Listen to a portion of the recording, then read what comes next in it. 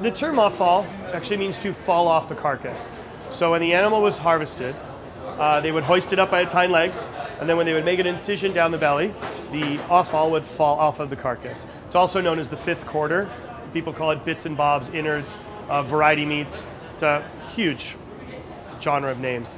But the actual cooking of offal cuts has now included tail, skin, head, and feet, the extremities. So now it's the innards and the extremities. So the goal with offal is you're giving a painter colors. So it's like, okay, I've just opened up a whole slew of colors and given that chef kidneys, livers, hearts, spleens. You have all these cuts, tongue, right? All these new cuts with the underlying flavor of beef, they just have a new texture. So it's like all of a sudden that painter just got a rainbow of colors to play with.